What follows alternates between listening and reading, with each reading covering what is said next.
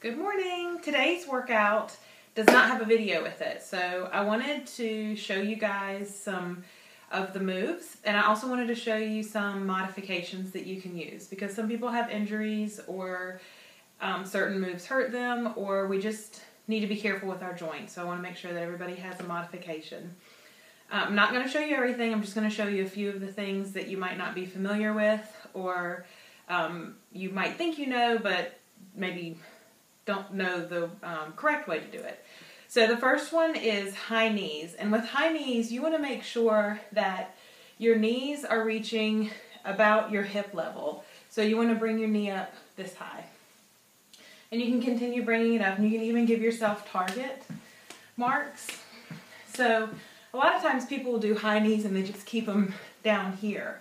But when you bring them up high, you actually engage your core, which is important and will give you a better exercise.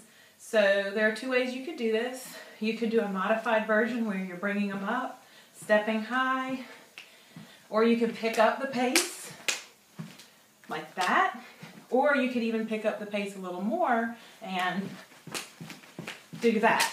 Now, the faster pace obviously would be a lot harder to do for 1 minute in your first 5-minute section. So you may want to mix it up, do a little bit of marching and stepping, and then pick up the pace and then go back down. The next one is front kicks that I wanted to show you. Similar concept where you're kicking out. So the first stage would be to kick, just kick. And make sure you're engaging your core and kick. And then the next stage would be to add a little hop in between. And then the next stage would be to kick, kick, kick, kick, kick, kick. And those are front kicks. The next one is jumping jacks. Jumping jacks can be intimidating because there's just a lot of impact. So if you want to do more of a modified jack, instead of really, expanding out and in, that can put a lot of pressure on your knees. You can step out, and that'll still give you a good way to keep your heart rate up. And it might be a good thing to do after you've done something that's a little bit more exhausting. So I definitely encourage you to not skip jumping jacks, just modify them.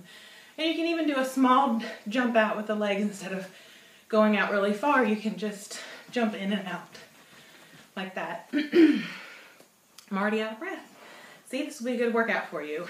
Lunges can be painful. People don't do them correctly, and they end up hurting themselves. So with a lunge, you could just do a simple standing lunge. You can bring that back heel off the ground and just drop down. You want to make sure your knee doesn't go in front of your toe.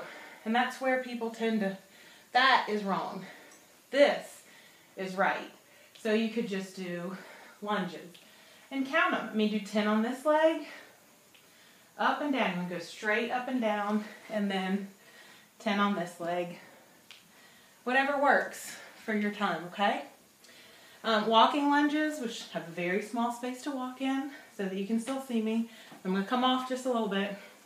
So walking lunges, you would go down, you take a step and go down and up, and this would be your walking motion, and then down. Okay? And you could do 2 or 4, whatever space you have. Turn around, same thing. Okay?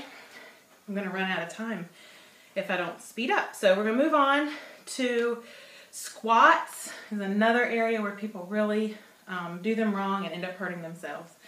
So squats, I'm going to turn sideways so you can see. I'm going to make sure that my knees do not go in front of my toes. So I'm going to sit back. This is a squat, and up. And I find for me that a wider base of support is better. I like for my knees, my feet to be a little further apart than close together. That's harder for me. So I like to spread them out and sit back like you're sitting in a chair, and then up. So my wider base, sit back like I'm sitting in a chair, and up.